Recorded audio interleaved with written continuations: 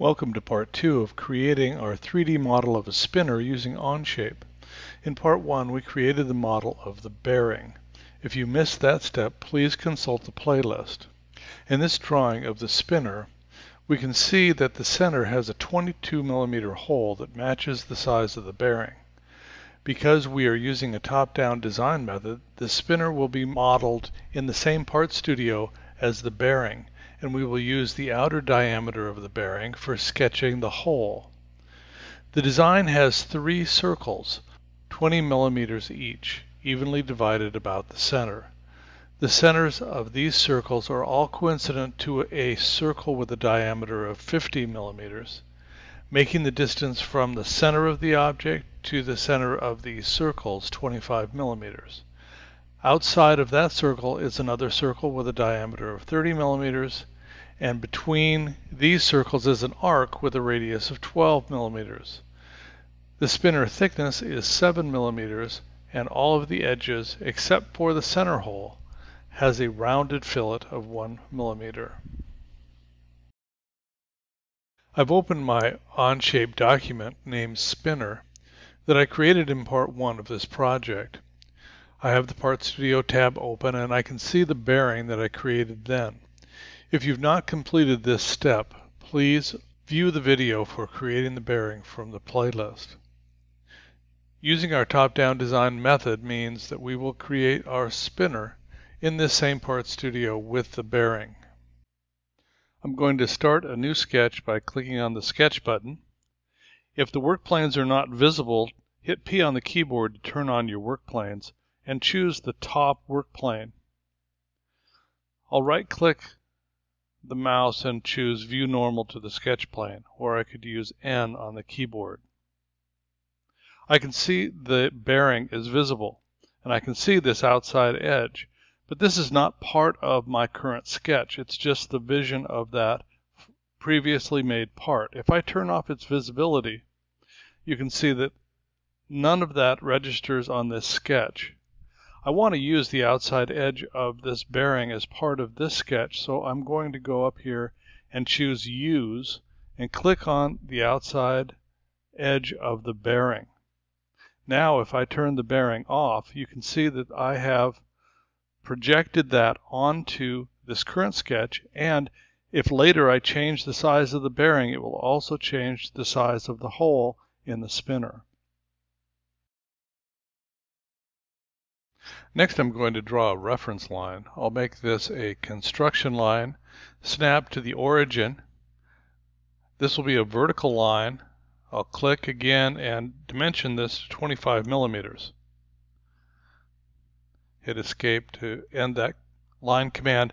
And I know that this top point now is the center of my outer circles.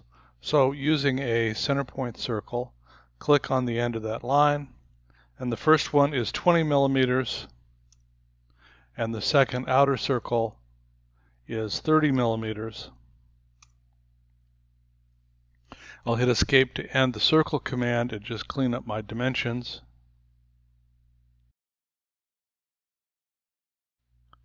And I know that there are 3 of these sets of circles. They're evenly distributed in a pattern around the center point, so I'm going to use a circular pattern, and I'll choose these 2 circles as part of my pattern, and you can see this pattern being modeled here for us. And here it's telling me that there are 3 entities that are being modeled, and it's being done in 360 degrees. If I wanted to change the angle, I could change here, or change the number, I could change that. You can see on this little icon of the mouse that left-clicking the mouse will accept this, and here's my array. This is pattern. Now I notice that these are still blue, which means that they are not fully constrained. So if I pull on them with no command active, I can see that the center point is not constrained. So I'm going to use a coincident constraint, and I want to constrain the center point of the array to the center point or origin on this work plane. And now they're fully constrained, turning black. Next, I'm going to put an arc between these. This is going to be a 3-point arc, And I know that the arc is coincident to this circle and coincident to this circle, and it has a radius going this direction of 12.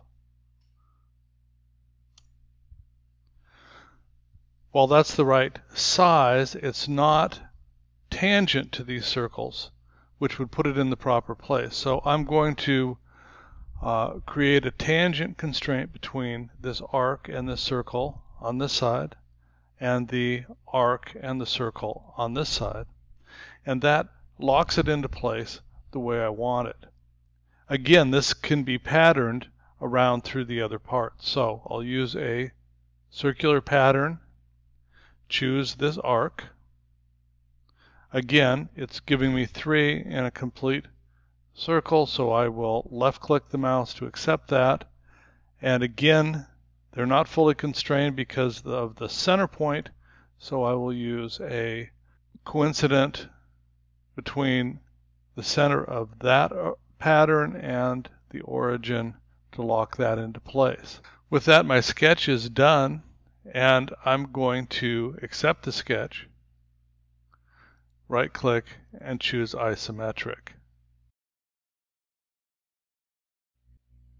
Next, we're going to extrude the profile, excluding the holes,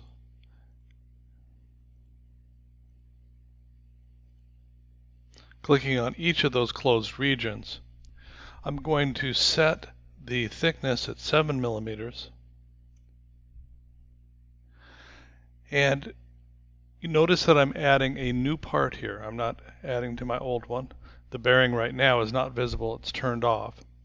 And I'm going to choose the end type as symmetric like we did for the bearing, so that it splits the material between the two sides of the work plane, matching how we constructed the bearing. With this, I'm going to accept, and now I see a part 2 created over here. Let's right click on that and rename this. This is the spinner. And I'm going to right click on it again, and I'm going to edit the appearance and make this red. I'll turn on the visibility of the bearing, and I can see how the bearing fits that center hole.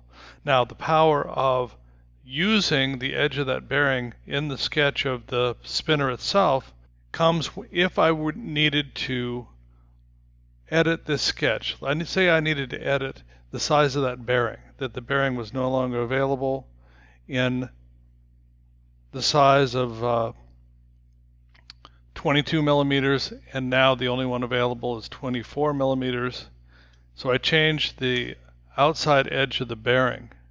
With that, notice that also the size of the hole in the spinner is automatically updated and changed when I change the size of the bearing.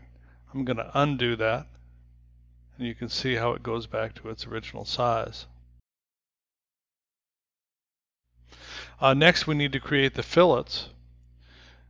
I'll use a fillet feature tool. I'm going to set this for 1 millimeter. Notice that tangent propagation is turned on. That means that if I click on an edge, if it finds something tangent to the end of that, it's going to continue to fillet. So if I choose that, notice how it fillets all the way around that particular edge. I could just continue choosing just single edges to fillet, and it will add it to my list.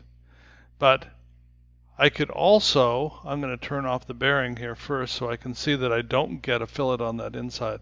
If I choose a window going from left to right, it actually will automatically choose all of the edges. Now, I didn't want a fillet on this center edge right here. If I hold down the shift button, I can click on that to remove that from the selection set. Shift, click again, and now I don't have a fillet on that inner circle, but there is a fillet on all the other edges. I'll accept that, and you can see that in one step I can accomplish all of those fillets at the same time. With that, my spinner is complete. I'll turn back on the bearing and I can see what I have so far.